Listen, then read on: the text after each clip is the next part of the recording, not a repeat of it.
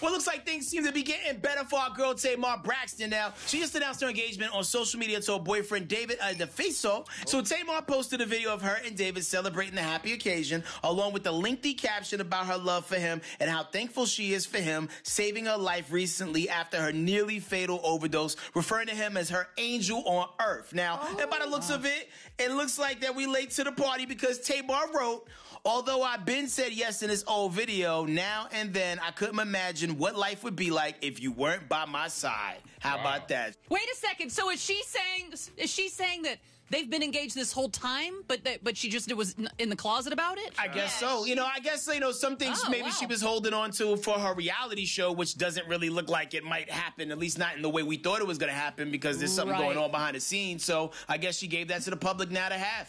Yeah, this is really sweet. Now, Gary, what do you think about this surprise engagement? Well, a surprise for us. She's been engaged. What do you think about the secret engagement?